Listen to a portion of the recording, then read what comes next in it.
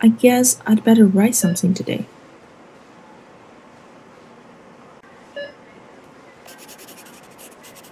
Another boring day passes in this room. I'm not feeling well today. Probably don't have much time left from the looks of things. It's weird. No, not only have I gotten used to hospital life, but even the thought of dying no longer scares me. That's how things are, I guess. Can't exactly change this routine of mine, can I? At any rate, no matter how boring it gets around here, Ciana's always there to brighten my day. I feel so blessed to have such an avid fan of my fantasy stories.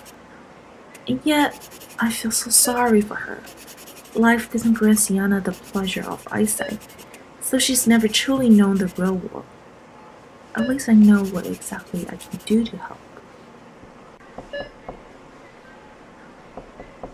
Hello? You in there? It's Ciana. May I come in? Oh, there you are, Ciana. I hope you didn't come here all by yourself. Does the nurse know you're here? You know it's dangerous to wander the hallways alone. Don't worry, I'm fine. But what about you? Are you writing again? I didn't mean to interrupt, but I just really wanted to continue yesterday's story. Yeah, it was just a little journal entry, but I'm all done for today. Great! Does that mean you have time to continue the story? Of course. Now, where did we leave off? Ah, right, the traveling little girl. So, what happens next? Where does the little girl end up this time? This time, she finds herself within the darkest of worlds. Here, all the light and color has run away. Sounds like a sad place. I bet she can't see anything at all. Just like me. Don't worry, the little girl always finds her way, doesn't she? This time around, she will capture the lost light and color. Wow, that's so cool. How does she do that? After looking around, she finds it. A shining point of light, right in front of her. It's a light that left the world. Grabbing it quickly, she tosses the light up into the sky. Now, what does the world look like? Since the light has returned, the little girl can now see the world for what it is. She sees a vast kingdom surrounded by limitless natural beauty. However, everything is still gray, because the color is still missing from the world. But I'm sure the girl can get the colors back, can't she? Yes, she definitely can. Now, in front of the little girl, there stretches a wide lake with shining waves crashing upon the shore. She decides that this is where she will begin. Wow, a lake with shining waves. I can hear it and feel it so well. Dancing waves, drops of water kissing my face. That's right. Now the little girl tries to capture the color of the water. And once she does, she can return into the lake. What color is the lake now? The lake now is a deep blue. It's a color that makes you feel calm and refreshed. I think I can feel it. Yes, blue is a peaceful color. Seeing that smile on your face? I think you've got the right idea. And then, what happens? Alright, next, there's a huge field of flowers. The little girl looks down and finds a yellow light fluttering around her feet. Pick it up! Pick it up!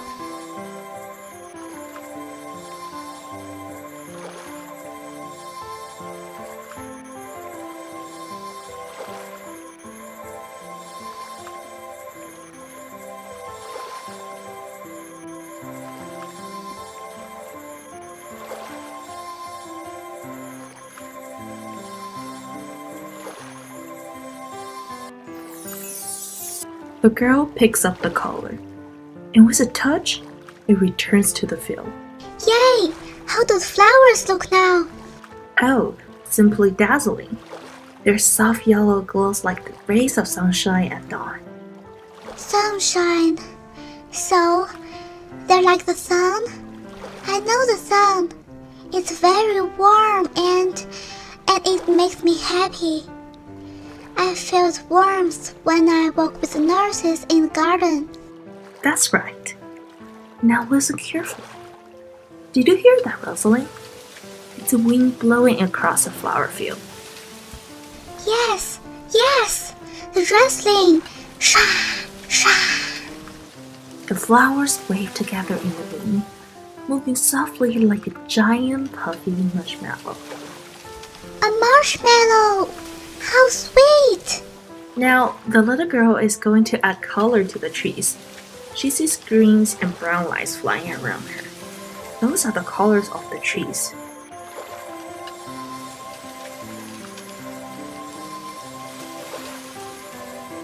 Green and brown? What does those feel like? Green tastes like a chocolate mint ice cream. Brown, like cinnamon rolls. Oh, I love those. And I know what trees are like.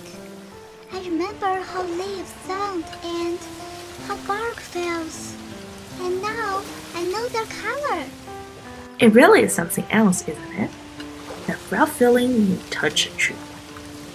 Yeah. So, had everything returned to normal now? That's right. Color has finally returned to the world, filling the girl with an indescribable happiness. She grows tired and sits in the shade of an enormous tree. There, she falls asleep to the sound of waves and the fragrance of flowers. That sounds amazing. I wonder what it'd be like to see such wonderful things. One day you'll know. I promise. Are you alright? Don't worry, I'm fine. I just need some rest. Okay. Can you promise to continue the story tomorrow? Yes, for sure. But now it's time for you to go back. Careful, okay? I'll be careful. See you tomorrow then.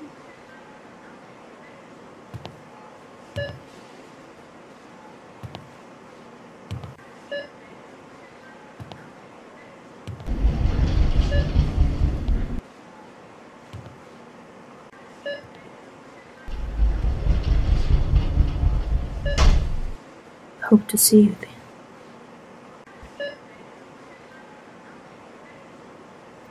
Ciana, the traveling little girl will still continue her journey. I hope you know the time we spend together means much more than what I can describe. I really wish I could stay with you a little longer. There was time I have to say goodbye.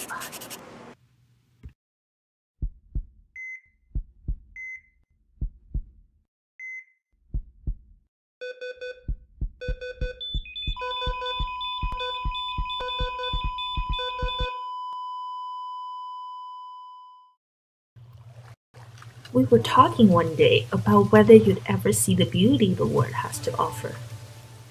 If you're reading these words right now, then you must have received my gift. Now it's your turn to see. It's your turn to discover signs even grander than the ones I've showed you in my stories. The future holds much more than you'll ever know. Take care.